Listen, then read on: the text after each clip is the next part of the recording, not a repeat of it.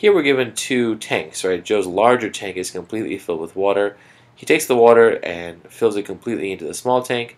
Determine how many cubic inches of water will remain in the larger tank. So, right, all the water is being poured from the larger into the smaller.